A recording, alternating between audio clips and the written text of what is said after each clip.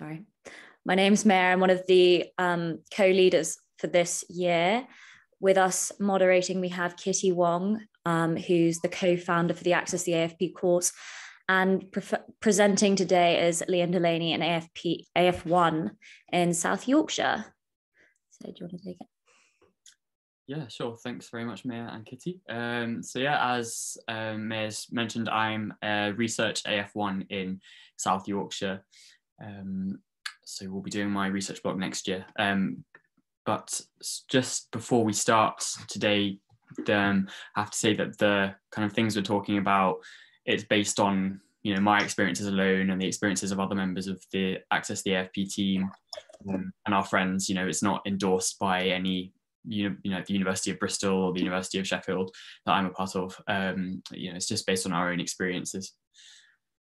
So today, you know, you're all going to be on the third block by now at the interview stage. We'll have this talk today, and then I believe there's another talk next week on the academic and personal aspects of the interview. And then there'll be some mock interviews after that, I believe. So today we're going to be focusing mainly on the clinical aspect of your AFP interview.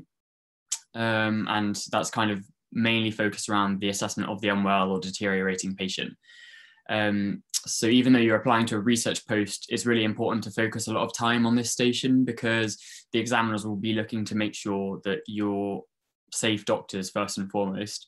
Additional emphasis will be put on this because a lot of the posts you're taking will be taking like 4 months out or even 8 months out in some posts out of clinical time. And so at the end of the day, your role as a clinician is going to take priority. So they need to know that you're going to be like extra safe on the wards, because you just have that little bit less clinical time than, you know, the standard FP or foundation program trainees. And if you have any questions as we go along, I think Maya and Kitty will be watching the Q&A box, so just feel free to post any questions you have, and then we can go through them at the end. We've got some question time set aside. So to just talk a bit about kind of the structure of the clinical station, it's very difficult to say, you know, completely what the structure is going to be, because it's completely dependent on the deaneries that you're applying to. And I think this, you know, we've got a few screenshots here from different AFP, different deanery websites, just demonstrating, you know, their, you know, things about their stations that they host. So I think the most important thing to say is that all of us giving these talks will have only had, you know, an experience of a maximum of two of the interviews. And the deaneries may change their criteria or their formats every year. So it's really important not to rely on what you hear at talks like today or you know, on forums or anything like that as kind of gospel. It's really important to try and do a bit of your own research and find out, because they may be changing year on year. I remember really struggling to find any information at all on the interview panels or the structures of the interviews. And I was like looking through the student room, like, and it was really unhelpful just going through the student room forums from like 2016, thinking like, oh, what, you know, anything to get ahead or like try and help myself in the interview. But that's kind of just a waste of time, to be honest. So try and do a bit of research, find out the exact format of the interviews if you can. UK FPO are usually quite bad at streamlining all this information. And a lot of it can be hidden in obscure corners of the deanery pages or, you know, websites of the universities that are hosting the academic trainees. So just have a look around, and hopefully, you know, I've tried to signpost a few places that you can look.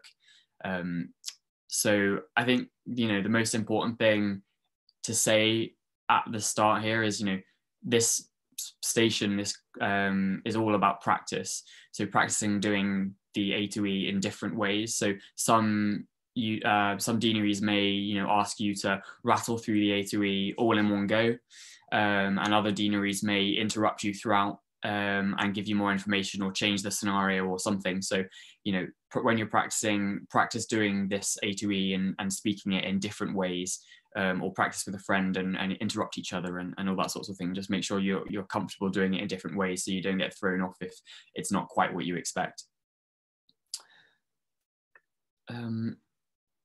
So yeah, I mean, just to give you an idea about some of the places you can look to find information about the AFP in general. So the Access the AFP website has got a lot of good information that's been collated by the Access the AFP team, so you can have a look there. There's also a new website that's just been released pretty recently, which is CATCH, or the Clinical Academic Training and Careers Hub. I think it's possibly more aimed towards postgraduate academic, but there is some information on there, but it's brand new, so there might not be that much about the AFP, but worth having a look anyway. And then kind of the two main areas where you might expect to see some information on the clinical station or the interviews, if there is any, is on your postgraduate university website, or like the NHS health education websites. And I've just kind of put screenshots of the two ones from Sheffield, because that's what I know. But those are the kind of headline or places that you'll maybe find the information if they do publish it. Some places won't publish anything at all, and some places publish really clearly what their guidance is. So it's, try and have a look at the places you're applying to. And if you really can't find anything, in my experience, it's good to just try and email the deaneries and ask. Usually they're good at responding, or they were in my experience anyway. And if you do know some people who have applied to the deaneries before, they can be good sources of information. But it's important to remember, as I said, that these things change, and the information that you might be given by previous trainees could be out of date. So it's best to try and get in contact with the program organisers or coordinators for program specific information. And their emails are usually listed on the program website, so just have a look on there. And even if at the end of the day you can't find much information, you can be fairly sure that there will be some sort of assessment of your A to E. So it's really important to focus on it. And even if it's not, it's good practice for finals. So now to talk a bit about how I practice for my AFP interviews. I think for this station, the clinical station, preparation really just comes down to repetition. In terms of knowledge, your clinical emergencies chapter of the Oxford Handbook of Clinical Medicine is more than enough information to see you through the station. The pages have loads of algorithms that distill the management down really simply. And these are all the key conditions that you'll be most likely asked in your interview, and also will be most likely seeing on the wards when you start working. So this is the content to focus on, just that one clinical emergencies chapter. You don't have to learn all of Oxford Handbook of Clinical Medicine for this interview anyway. And then I think the most important thing really, I had a couple of friends who were also applying for the AFP. So we made a little group and came up with scenarios ourselves, and then we got together and just practiced repeatedly running through the A2E assessment and talking over the basic treatment. And this really helps cement the whole process in your mind. Repeat practice is the only thing that's going to ensure that you don't forget key parts of the assessment when you feel slightly flustered in the exam scenario, or even on the wards, when you're seeing an unwell patient. I'd say chronic management is slightly less important, because this is something that's usually going to be initiated by seniors, so it's something that will be focused on less by the examiners. However, you may get asked about it, so it's good information to have in the back of your mind. And if you can reel off chronic management of certain conditions that you're seeing, then that might elevate you above other interviewees. And then we'll talk a bit more about this at the end, but it's also useful to have a think about ethical scenarios for managing certain conditions. You'll never be able to cover every ethical scenario that will come up, but it's good to be in the mindset of thinking about how you'd go about answering a question about ethics, and just being aware of the types of questions that might come up, so you're not completely thrown off if they give you a curveball or something like that. So, but I'll talk a bit more about that towards the end of the talk. So here's kind of a suggested topic list, and a few useful resources. As I've mentioned, the Oxford Handbook is the key one. Past medicine and hospital or local guidelines.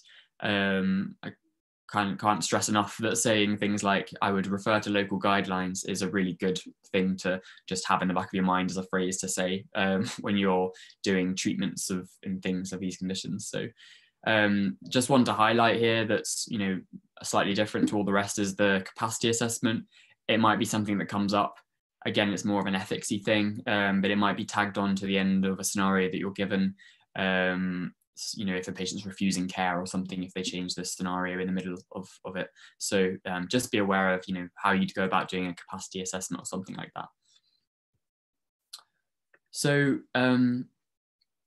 I'm just gonna, the way I'll structure this, I'm gonna give you a few tips. I think everyone has been, who's probably here, has had A to E assessments drilled into them by their medical school. It's always useful to go over it again, but I don't want to labor it too much, just because I think we've all done it. You'll all have done it quite a few times. So I'll try and give some tips of how I go about approaching the A2E, and some helpful things that might improve or make you feel more confident in the interview. So I think you don't need to be able to recite every algorithm word for word, and you don't need to be able to nail the doses of every medication you'd be giving. Although it does look impressive if you can do this, but it's not. You can always look it up, so they're not going to be expecting you to know the doses off by heart. As I mentioned before, what you need to be able to do is demonstrate that you'd be a safe F1 doctor. And to do that, it's important to understand what the actual role of an F1 is. And the role of the F1 is to gather information, to initiate basic treatment, and then alert someone more senior so that they can use the information you've gathered to make more complex decisions about ongoing care. So that will be your role, and that will be your role in the interview. You're not going to be asked to be a registrar in this scenario you're given. You're going to be an F1 or even a medical student. So you need to act within those boundaries, basically. And that's ordering basic investigations and doing a basic assessment. Nothing more complex than that. I think, it's always useful to, as I said, it's always useful to go over the A2E assessment again, and everyone's got their own slightly different spin on it. The way I find useful to think about the assessment is, at every stage you're looking, listening and feeling, and then investigating and treating if you find something wrong in your basic assessment. It's good to have some sort of generic statement that you can use at the start, regardless of what the case is. So you might say something like, I'm worried that this patient is unwell and requires a formal assessment in an A2E format. And if you say something like that, it can, help settle some of the nerves you might be feeling and give you a bit of extra time to think about what you're going to do. And I think especially in an exam scenario, particularly like a stilted exam over Zoom or a stilted interview over Zoom, having some acronyms that you can fall back on to jolt your memory is really useful. So something like the A2E, but also I'll mention a few more that I've used in the past in A2E assessments and things like that. And you can come up with your own if you find it more useful. Some interviews may require you to triage patients based on a few scenarios, and you may be asked to explain which patient you'd like to see first and why. You might be told that some patients have certain news scores, and it's important to get a breakdown of what they're scoring for so that you can identify which patient should be seen first. For example, one patient might be saturating at 80% and another's dropped their blood pressure, and you'd use your A2E and you'd say that, I'll see the patient saturating at 80% first because B is a more imminent risk to life than C. So that's a good way of thinking about things if you are asked to triage patients. But it's also good to know, if you've been asked to see multiple patients at once, you can ask other members of staff to do things at the same time while you're seeing one patient. So, you can get someone to take an ECG or take blood or check blood glucose while you're seeing the more ill patient or something like that. And yeah, as I mentioned before, following local trust guidelines is a really good kind of statement to have, a good tip, especially if you can't remember the specific antibiotics or something like that. It's going to be different like everywhere compared to where you've trained anyway. So you can always say, I'll look it up in the local trust guidelines, because, they don't expect you. And when you're on the wards, you're not going to be just going off the top of your head. You'll always be looking it up anyway. And then just a couple more things I'd say before we go through the A2E. Be ready to interpret any investigation that you ask for. So you're only going to be asking for quite simple investigations anyway, and the examiners might in the interview give you a copy of one of the investigations that you've asked for. So that might be a chest x-ray or an ECG or an ABG. So make sure you're comfortable just systematically going through those and talking about them. And then finally, something that they really like to ask is to know some of the scoring systems for these suggested or the common clinical scenarios. So, the Glasgow Blatchford score for bleeding or the Glasgow score for pancreatitis, those sort of things. Just, be able to know the names. I don't think you need to calculate the scores off the top of your head, but it's good to know, to be aware of those scoring systems. Okay, so we'll just go through, how to do an A to B. I'll try and make it a bit interactive just so everyone's not getting really, really bored, and we won't labor it too much. But I always like to get a really quick history at the top, as long as the patient's, not clearly peri-arrest or struggling for an airway. If the patient's able to communicate with you, it's good to get a really quick history, like 30 seconds before you start the assessment. It might be from the patient, or it might be in conjunction with a nurse who's been looking after the patient, because often you'll be called to see patients who you've never met before in the middle of the night. So sometimes a quick fire set of questions, like in the sample acronym, can be a good way of getting a quick snapshot of what's going on. And then you can take a full history at a later point if necessary. But if you find out what symptoms the patient's been having, what allergies they have, what medications they take, their past medical history, the last time they've eaten or drunk anything, and what happened in the lead up to this, deterioration, that will give you a basic idea of what's going on, and you can go from there.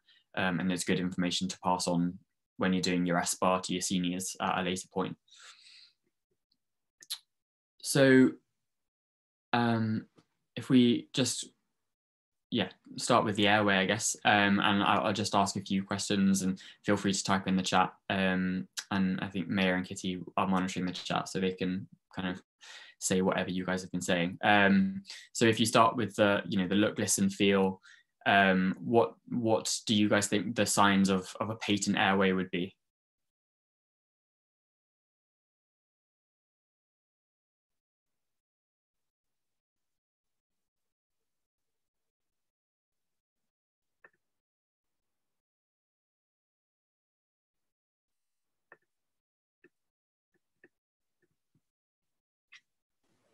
Come on, guys, type your answers in the chat. That's all right.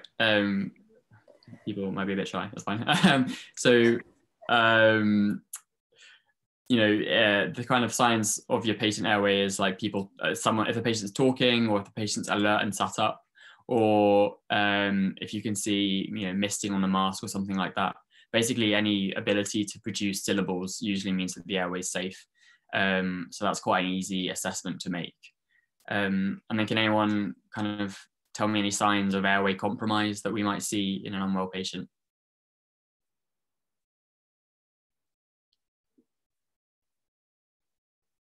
We've got stridor. Yeah, good. Silent airway, someone said. Yeah. Snoring or gurgling. Yeah, perfect. So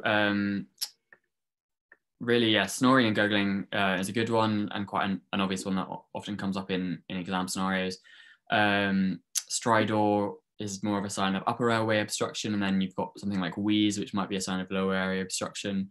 And then you might have a look in the mouth as well, and you can see some visible debris, or complete silence as well. And then so our ways of treating a compromised airway are going to be usually just stick them on oxygen, regardless, in this sort of scenario when they're unwell without an airway. And then you might want to use movements like a head tilt chin lift, or a jaw thrust, or something like that. And then you've got your airway adjuncts, like a nasopharyngeal airway, or an oropharyngeal airway, or Guedel. And then obviously you've got, if you can see visible secretions in the mouth, then you can use suction or something like that. Does anyone know what would be kind of a contraindication for using either an airway adjunct, like a nasopharyngeal airway, or head tilt chin lift?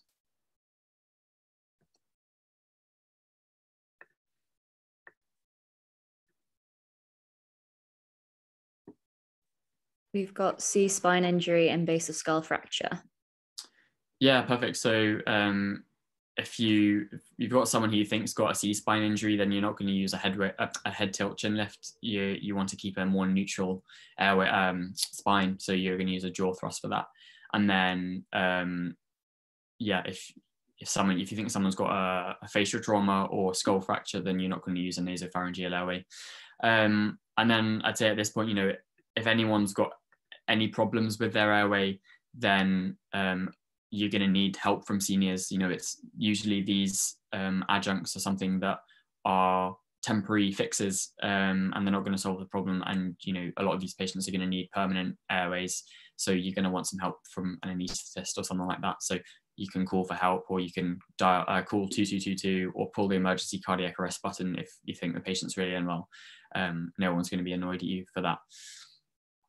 Okay, great. So an important thing to say here as well, if you do notice that something is wrong in the parameters that you're assessing, don't move on until you've made some sort of change and then gone back to the start to reassess. So you always want to make sure that you've implemented some sort of management to help address the issues that you've noticed before you continue on.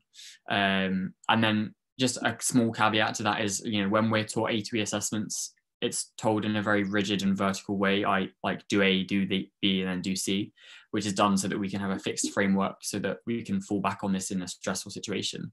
But in reality, when we assess the unwell patient, a lot of these things happen in a horizontal way at the same time. And it can take a small while for these things to take effect. So giving a stat bolus of fluid isn't just going to happen instantaneously. It will take a few minutes to set up and be run through. So you can do other parts of the assessment while this is happening. And there might also be other people around to help you. But to be clear, kind of in an online exam or interview scenario, make it clear that you're not going to move on with your assessment until you've made a change and put in some form of management, and then gone back to assess from the start of A to E to see if it's having the effect. So for our breathing, you don't need to perform a full respiratory exam. You only need to assess the key measures that will help you look at whether there's been an acute deterioration with the patient's breathing. If you notice anything wrong with B, then perform the investigations, initiate some management, and then reassess.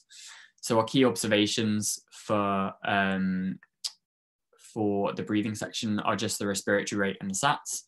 And then we can do a look, listen, and feel kind of quick assessment of our breathing. So, that's going to be looking for any peripheral or central cyanosis, looking for any accessory muscle use, looking for the position of the trachea, any chest expansion, and then having a listen and feel of the chest.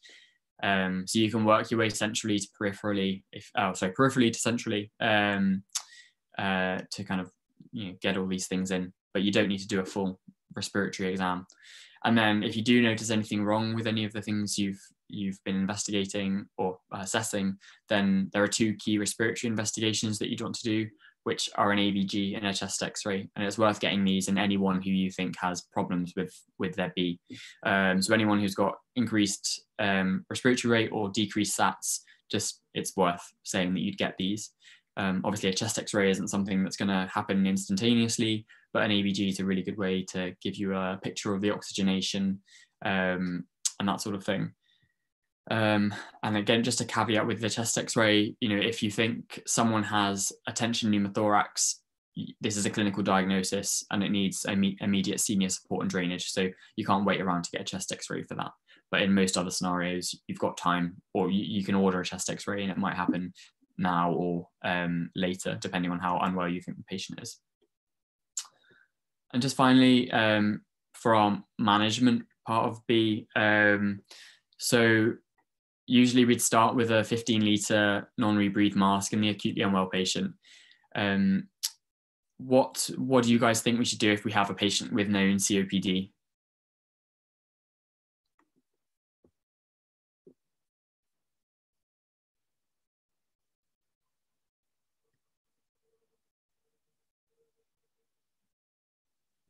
Someone said still give 15 litres. Yeah, that's right. So in your acute phase, if a patient's acutely unwell, hypoxia is always going to kill someone more quickly than hypercapnia. So generally speaking, you're going to want to use 15 litres, whether they have COPD or not. And if you think they might be a risk of retaining, so, some patients you might know that they've previously, they might be a known retainer, or, they might have got a history that tells you that they have really severe COPD and they might be a retainer. In these scenarios, you'd still probably give 15 litres of non-rebreathe oxygen and titrate, and then take an ABG, see if they're retaining, and then you can titrate down later if you need to. but I'd usually say that you can wait for senior support before titrating the oxygen down, because this is, you've got time to do that, whereas hypoxia is much more of a threat to life in these cases. And then if you think a patient's not ventilating themselves adequately, so they might have a respiratory rate of 6 or something, or really shallow breaths, then you might want to use a bag valve mask instead, because a non-rebreathe mask is not going to be enough to support their ventilation. It only enhances the oxygen intake. So in patients who aren't ventilating properly, you need to use a bag valve mask and ventilate them at about 10 to 15 breaths per minute. And then if you're doing this, you're going to need to call for help, because the patient may need escalation of breathing support to non-invasive ventilations, CPAP or BiPAP or something like that.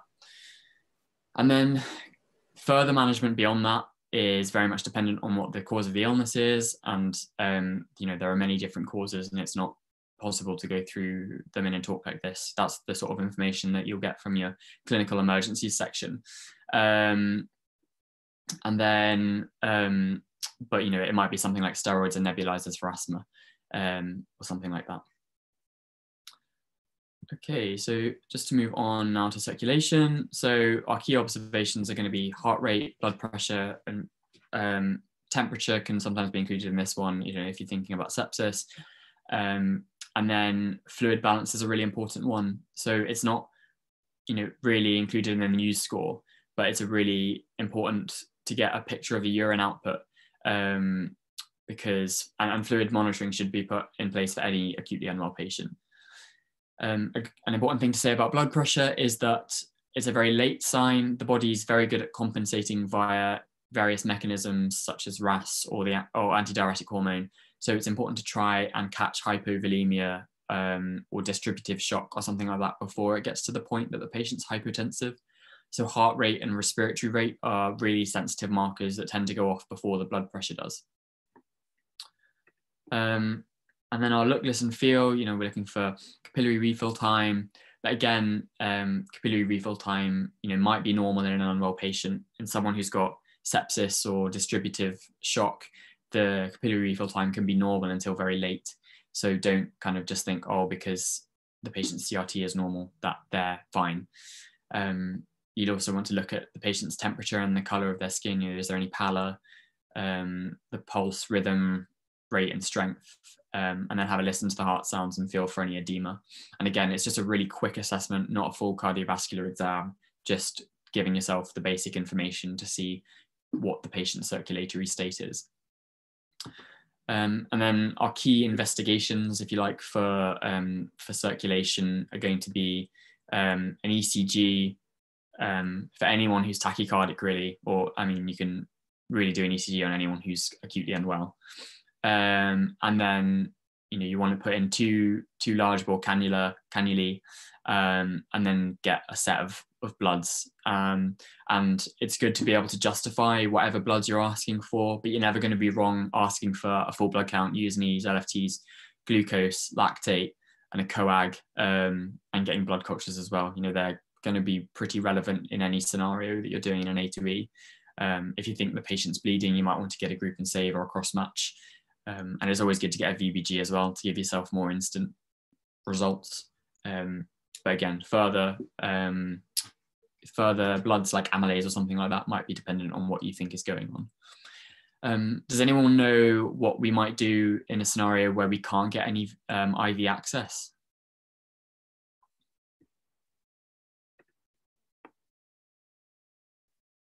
Someone suggested IO.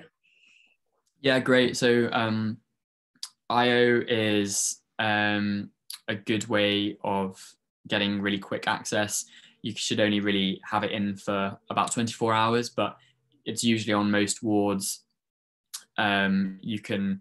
It's quite simple to put in. You don't really get trained. I certainly didn't get trained in med school to do it, but it's quite easy. You can put it in the tibia or in the humerus, and you can take bloods off it sometimes, and you can give fluids and drugs in the way you'd give IV.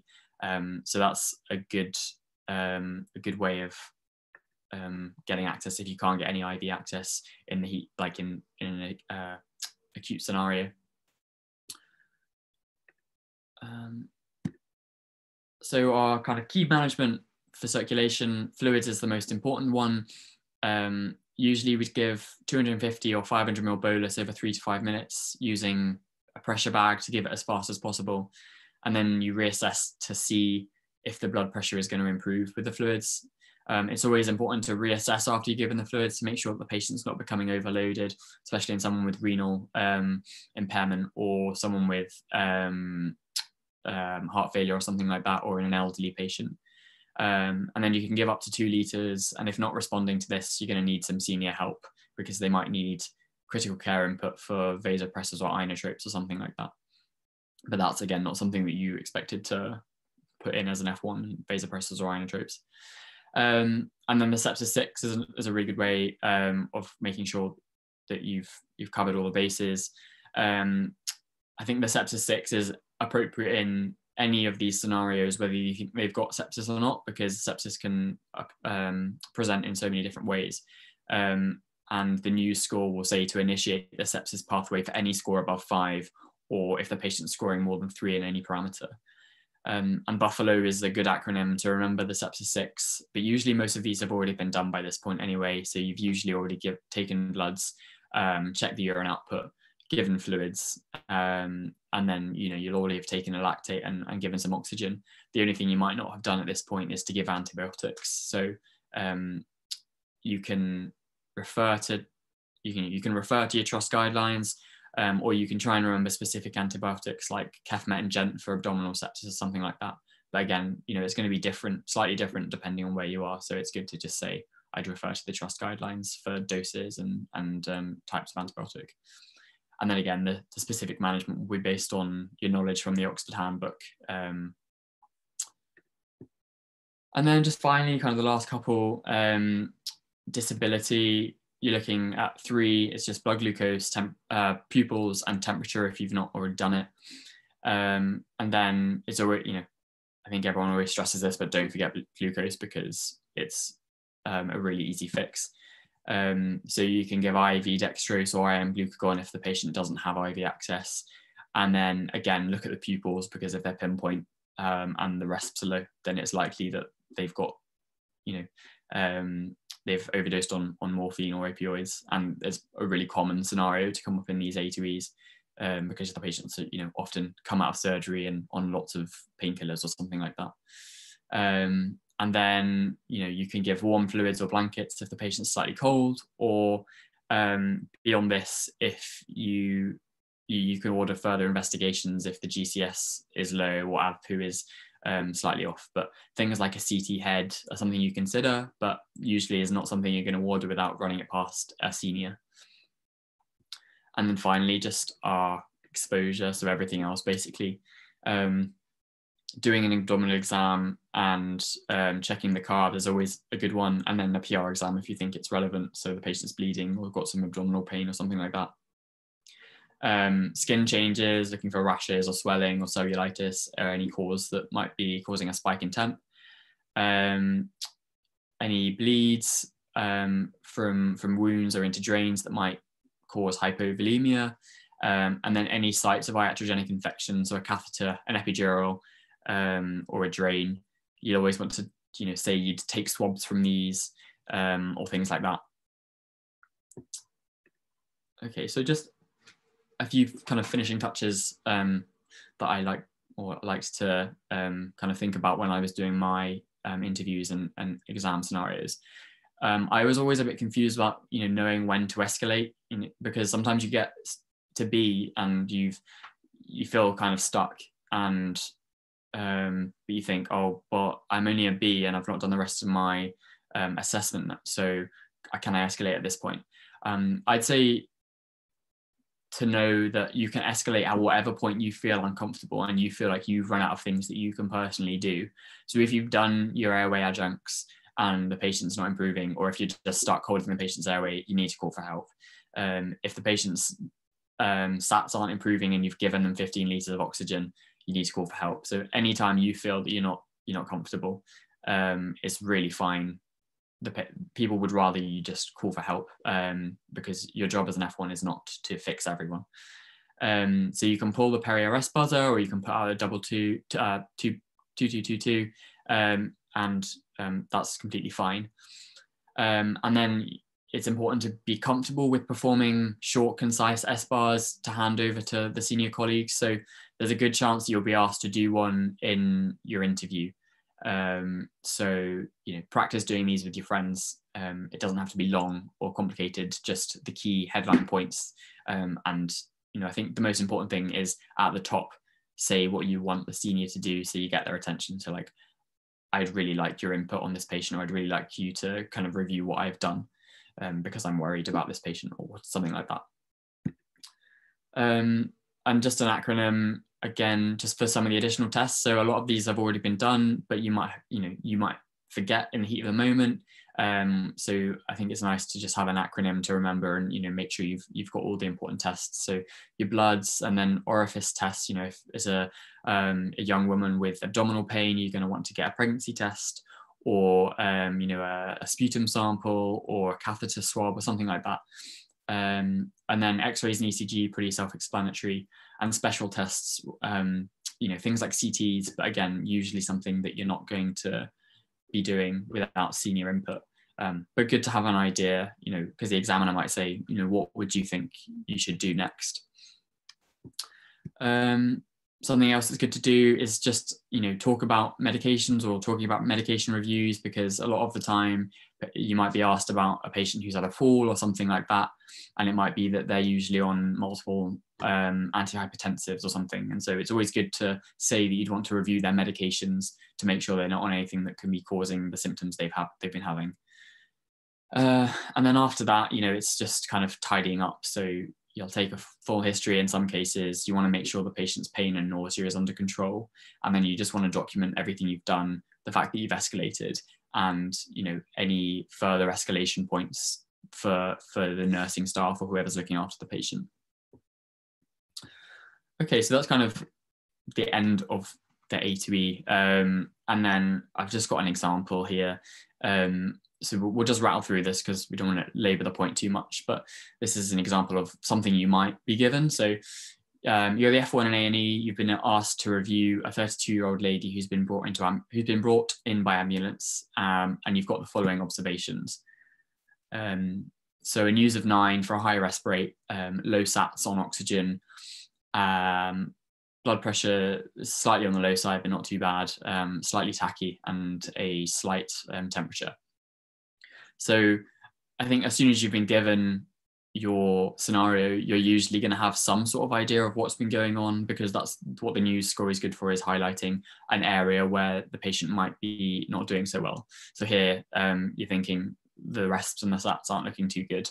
And in a young woman, you might think, oh, it could be asthma. So, you can take a quick history there to see, if she's able to talk to you, if she's feeling well enough. You can take a quick history, see if she's got a background of asthma, see if she takes any asthma meds or anything like that. So you do your A to E, airways patent, able to talk but only a few words at a time. I'd say asthma is a really common one to come up, and it's really good to know the severity criteria. So knowing, what does able to complete full sentences mean versus able to complete a few words at a time, because they like asking those sort of things where there are set categories. It's an easy way to quiz you on your knowledge. So if we do our B here, it's kind of the main one, the patient's looking tired, using accessory muscles to breathe, respiratory rate of 26, SATs 94%. And I think this is to highlight the point of, knowing when to escalate, because you're only at your B here, but I'd already be starting to worry about this patient, because if she's tiring and using accessory muscles, then things can deteriorate really, really quickly with asthma. And they might need really senior input. So it's always good to let someone know what's going on if you're feeling uncomfortable with the scenario. And then our C, it's pretty normal. You might be given an ECG to interpret, so make sure you're comfortable with doing that. And then our D, just slight temperature, and RE is fine. So just to go through, a few differentials, asthma is going to be the top one. COVID, I think, it might be worth being aware, just because COVID's been around for so long now, you might get asked questions about it. So have a bit of an awareness and be able to talk about it a little bit. I think it's probably quite a good idea, because they might put it in somehow. And then these other differentials, maybe not so likely. But can anyone just throw out some kind of initial management plans that we might want to be doing for this young woman?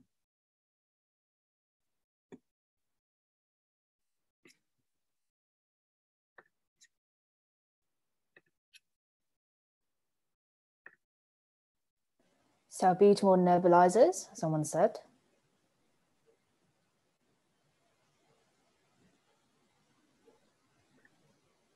Okay, yeah, so yeah, you'd definitely be wanting to do oxygen and nebulized salbutamol, and yeah, I've seen a few more. So ipratropium and IV hydrocortisone, yeah, good. So depending on how unwell the patient is, you can give oral or IV steroids, and then you might give antibiotics in this scenario and take cultures to cover, because there was a slight pyrexia, which you can then stop later.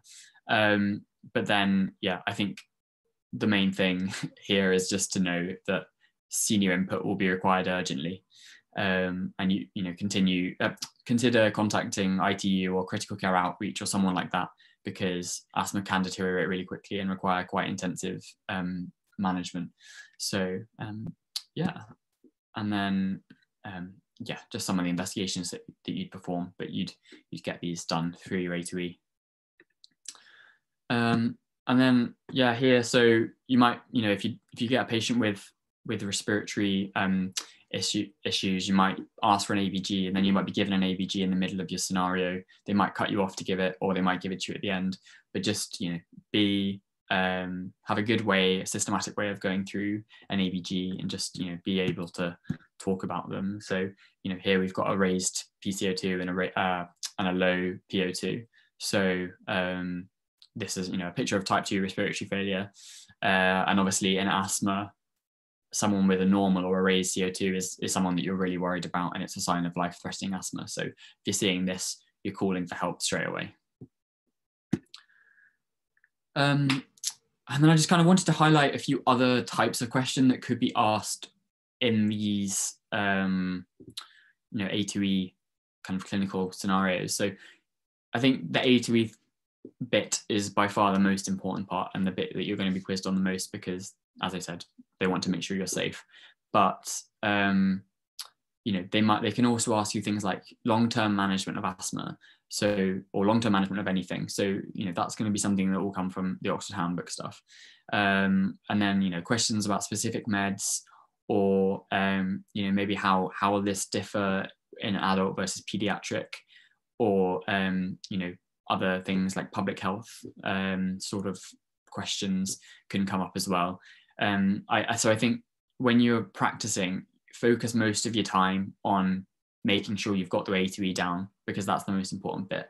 But be aware that you might get asked other things as well around that, and they might kind of throw curveballs at you.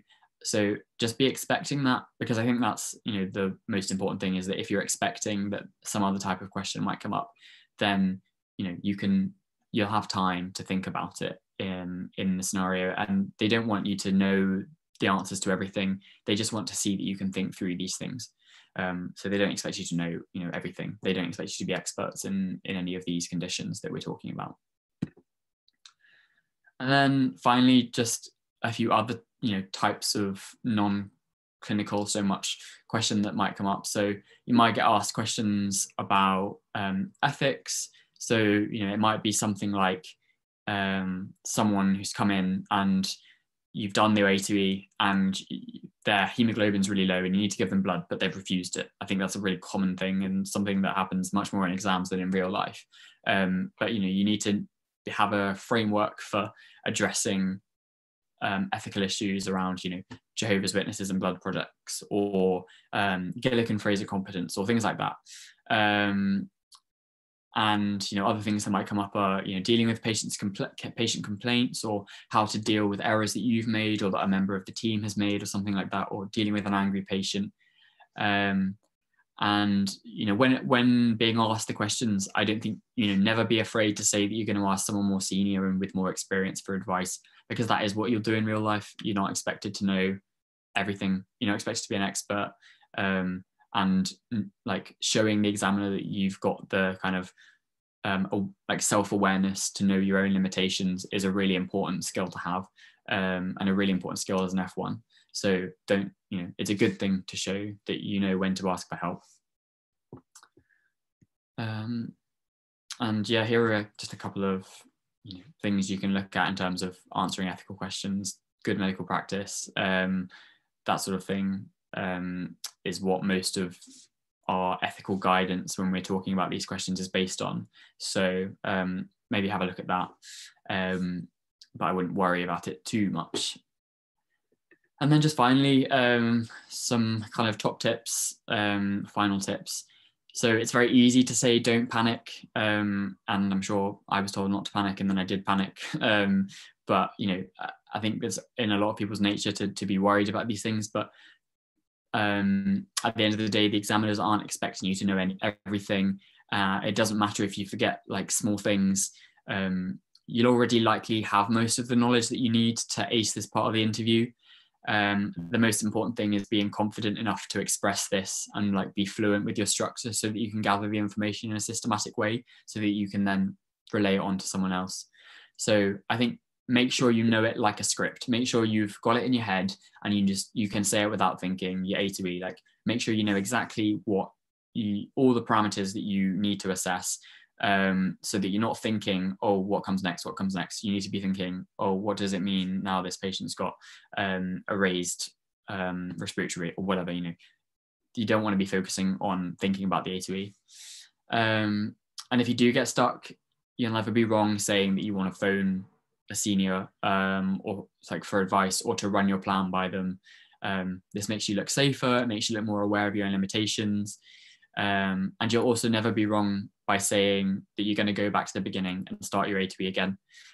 If something changes with the patient's condition, or if you perform any sort of intervention, or if you start running out of assessments or you feel flustered, just go back to the start and redo it and you won't be wrong.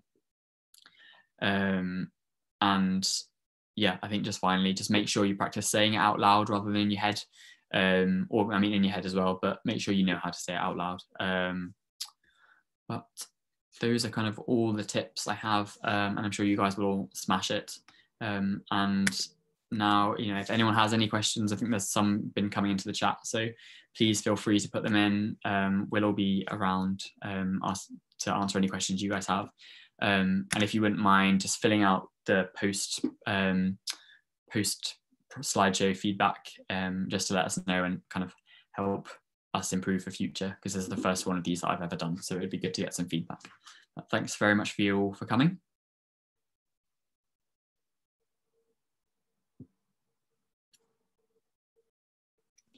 Sorry, thank you, Liam. That was a really, really good talk. We've got a few minutes for questions. So if we type any more questions in the Q&A box, and we'll try and answer them live. So we've just got a few questions from the pre-course questionnaire first. The first one is, how do you make your clinical station response stand out? That's a good question. I'd say they're not looking for someone, as silly as it seems, they're not looking for someone who's going to stand out in terms of the clinical station, because this is something that's been drilled into all of us so much. So you're more likely to stand out by not knowing it than, you're more likely to stand out in the wrong way, I think. So just, make sure you're really comfortable doing it.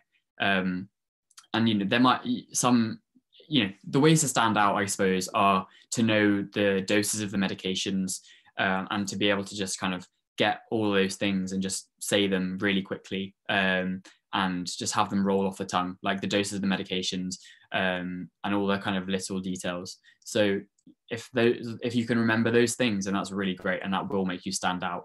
But I think it's really important just to focus on being able to do this comfortably rather than knowing the doses of the medications and that sort of thing.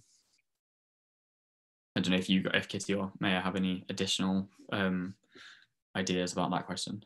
Yeah, I would just say being confident in your ATE is, again, hugely important. But at the end of the day, they're looking for someone who's going to be safe. And they just want you to create some differentials and treat the imminent issues.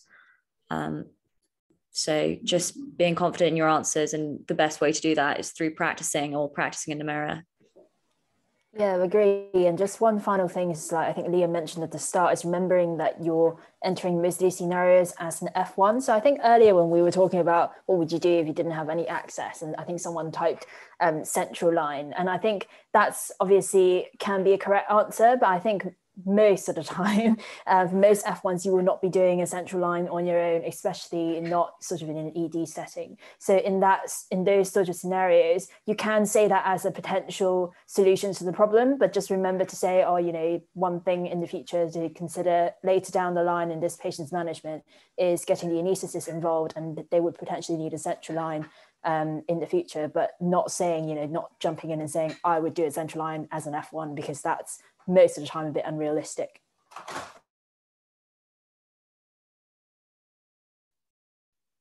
Okay, so I think another question that someone asked is, how would you prioritize patients? For example, if they gave you 3 patients who were all acutely unwell. Yeah, I think so. The important way to do this is to use your A2E. So you know, they'll give, I don't think they'd be really mean and give you patients that are similarly unwell. There'll be ways of differentiating them. So, you know, one patient might have an airway problem or something like that, and then one's got their breathing off and one's got their circulation off or something like that. And, you know, that's the way to triage it, is to go with your A to B. A is the most important thing for keeping people alive. So that's the most imminent threat. And then B is next, and then C. So that's kind of the way to go about doing it, I think. I think one thing to be aware that might, you know, can trip people up sometimes is when something appears to be like a D or something like that, but actually is an airway problem. So, you know, if you've got a patient with epilepsy, you might categorize it more as a D, as someone who's having a seizure or something like that, or in status epilepticus or something like that, but actually it's a real threat to the airway. So, you know, just, you know, the A to E is the way to triage these things, but just have in the back of your mind that it's not always as simple as kind of as it may seem. And I think, you know, always say that you're going to make use of the other staff. So you know, it's all about kind of conducting the other staff. So when they've asked you to come and see a patient, give them an idea about how long you might be, and then say, oh, in the meantime, could you do this, this, and this? Because that, again, makes sure that you can plan ahead. And it means that you're more ready to see the patients when you actually come and get to them.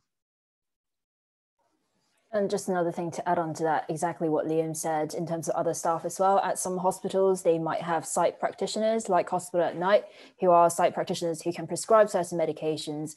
And some of them can also do ultrasound cannulas and things like that. So, you know, just being able to say that, well, if there's such and such people available in the hospital, you probably delegate some tasks. I think that would be a really reasonable answer. Okay, and then someone else has asked, would you recommend taking a history from the patient before doing your ATE assessment, or will you lose marks for not going to the ATE immediately? I don't think you lose marks for not going to the ATE immediately. I think it's very dependent on the scenario, because having some form of short history can be really helpful in kind of guiding you in your further assessment. But I think obviously there are certain scenarios where you don't have time to talk to the patient. You know, if the patient's airway is at risk, you can't ask them questions because A, they're not going to respond, and B, it's an imminent threat to life. But if you're asked to see a patient who's snoozing because, you know, their heart rate's up and their sats are a bit low or something, then, but they're still, you know, patent airway and set up an alert and able to talk to you, then getting an idea about why they're in hospital in the first place, and knowing what allergies they have, those things are all really important, because you might do your A to E and you might want to give them some antibiotics or something. So you need to know if they've got any allergies, or you might be thinking about, does the patient need surgery for a bleed or something like that. So you need to know, when's the patient last eaten, that sort of thing. But it's the sort of thing that takes 20 seconds to run through those the kind of sample acronym, just to get a really brief overview before you can gather more information later, I'd say. The one thing I would add is also, I guess, taking a history from the patient actually assesses their airway if they can give you a history. So if they're able to talk to you, there's no imminent airway issue. And I guess as well, like, as I said, this is taught to us in a very vertical way, but in reality, you can be assessing someone's, you can be assessing someone and asking them questions at the same time. So these things will happen kind of on a horizontal sort of basis. Cool. And then I think we've had a few questions sort of throughout the session asking about how to structure answers to the ethical questions. And I think, Maya, you've been saying using the ethical pillars is a good example. Do you want to expand a bit for other people who haven't seen the question? Yeah, of course. So just any sort of ethical scenario, you can go through the 4 ethical pillars. The first is autonomy, which is the patient's right to decide. So in a scenario where it's Jehovah's Witness, as long as the patient has the capacity to make that decision, that needs to be respected in that ethical scenario. Then you have the principles of non-maleficence, to do no harm in your capacity as a doctor. Beneficence, to provide medications or treatment that's of benefit to the patient. And then justice, which is the fair distribution of resources, kind of more globally within a hospital or within a country. And the best way to tackle ethical scenarios is to kind of consider each of those 4 pillars. And you can even talk through them with the examiner out loud, and then probably come to some sort of conclusion about what you would do in the scenario, depending on what that is. And just to add on to that, that's a really good answer for any sort of difficult situations to reason with patients. Another structure that you guys can use, particularly for like conflicts with your colleagues and stuff like that, is something called a SPY structure. I don't know if you guys have heard of it, but essentially it stands for seeking information first. So for example, if the patient is threatening to self-discharge, you want to ask questions about why they're choosing to do that, and is there any problems that you can sort of fix immediately. The second one, so P, stands for patient safety. So if they're, again, going with the self-discharge example, so ensuring that you're giving safety netting advice so that if they deteriorate, they know where to get help, or, offering to let your seniors know to kind of choose, like if they're refusing IV antibiotics to stay in the hospital, can you give them any oral antibiotics to cover them in the meantime? And then I stands for initiative. So basically taking initiative to tackle the problem. So like I said, like giving oral antibiotics instead of IV. E stands for escalate. So always escalate to your seniors. And it's always basically an appropriate answer for most of these scenarios. And finally, support. So ensuring that there are people to support the patient and also people to support yourself in your decision as well. So documenting, making sure there are witnesses to your conversation, making sure there's senior agreement with what you're about to do. Liam, do you have any other things to add to that? No, not particularly. That was very thorough.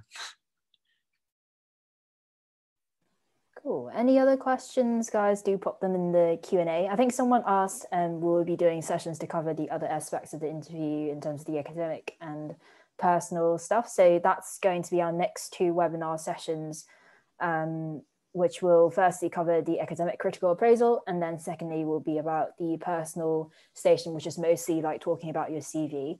And then after that, we'll run one-to-one mock interviews for those of you who are going to be interviewed for the AFP or SFP. Someone's asked, are we allowed to write / make notes during the interview? I think that depends a bit on where you are. Yeah, it's going to depend. I was allowed to do that in mine, in one of mine anyway.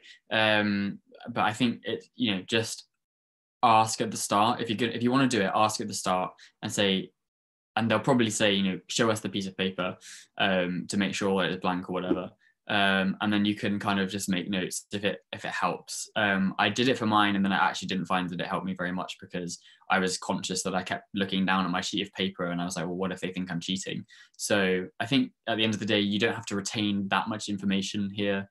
The scenarios they give you are usually quite short, and then when you're doing your A to E, it's usually small snippets of information that they give you that you don't really, writing down kind of interrupts the flow. So if you feel like it will help you, then by all means ask at the start, and they will just say yes or no. But otherwise, it does completely depend on the deanery that you're being interviewed at. Yeah, just to add on to that. So when I did both my interviews, you were allowed to write on some paper for the academic part of the critical appraisal, because they usually give you a paper to read or an abstract or whatever, and you're allowed to kind of scribble on that if you want. I personally found that the interview went by so quickly and was so time stressed anyway that there was no time really to think or write anything down, which is what I personally found. So like Liam said, by all means, if you think it will help, bring a pen along and see if they let you do it. But I just think that most of these interviews are so short and time pressured, and there's so much to get through. I don't think you actually would have time to do that.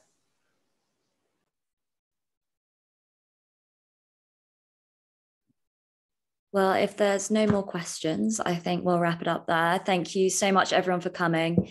Could you please fill out the feedback form for Liam in the chat? That would be really, really helpful and gives us great ways to develop the programme in the future, and gives Liam really good feedback for his teaching session and the time that he's dedicated today.